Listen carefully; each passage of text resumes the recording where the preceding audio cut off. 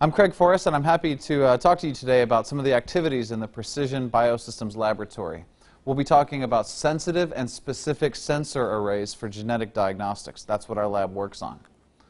So there's a lot of reasons why our lab is interested in very high throughput genetic instrumentation and sensor arrays. They give very accurate, repeatable, and sensitive measurements. We can systematically explore a parameter space to discover lots of things like limiting reagents or chemistries. We can obtain useful volumes, for example, with protein purification, or look at a useful area of maybe tissue biomarkers. We can do DNA screening looking at mutations in large population pools, for example. And when you can do high throughput, you can enable genetic feedback to even control cellular processes. So the instruments that our lab works on are capable of making thousands to billions of measurements simultaneously.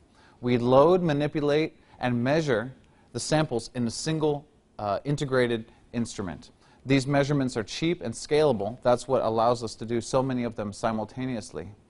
And interdisciplinary study is essential. So the students in our lab come from backgrounds in mechanical engineering, electrical engineering, biomedical, and bioengineering. We try to bring graduates and undergraduate students together in this interdisciplinary environment to make this kind of instrumentation possible.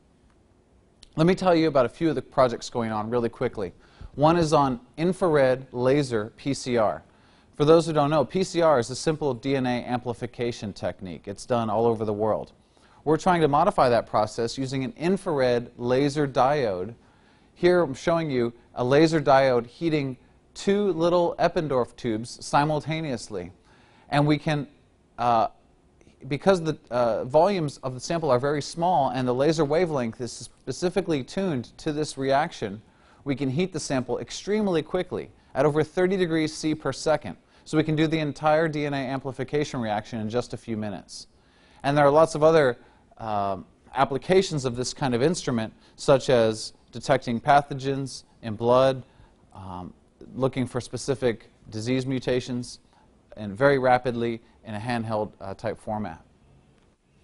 Let me tell you about some other work we're doing. We've made a number of micro lens arrays. These help with sensitive and specific optical excitation and detection of fluorescence. We've invented a technique called microforging, which is depicted here, which allows us to make tiny arrays of thousands of little lenses. Here's one. This is as big as a thimble. It's got 100 tiny lenses on it. Each one is perfectly curved to help us focus incident radiation to do fluorescence excitation and detection. Another project in our lab involves using microfluidics to study thrombosis, or heart attacks. So as blood goes through a narrowing in a channel, it'll experience high shear, and that triggers blood clotting, which is exactly what happens in the coronary arteries during a heart attack.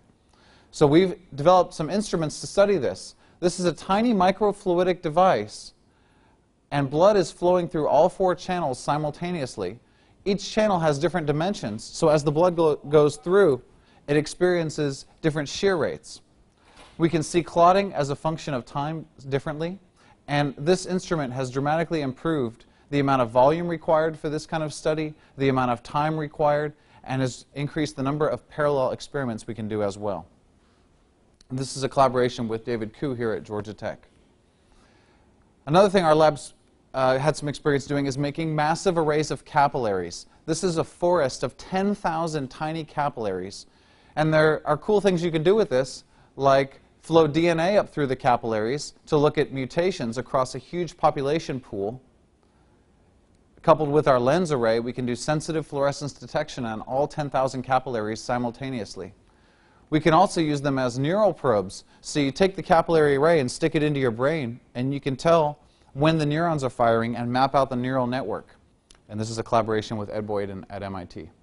So that concludes some of the activities in our lab.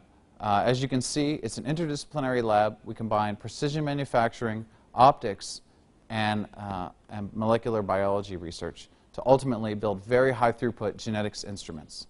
And I'd be happy to have anybody contact me if you like. It's just cforrest@gatech.edu.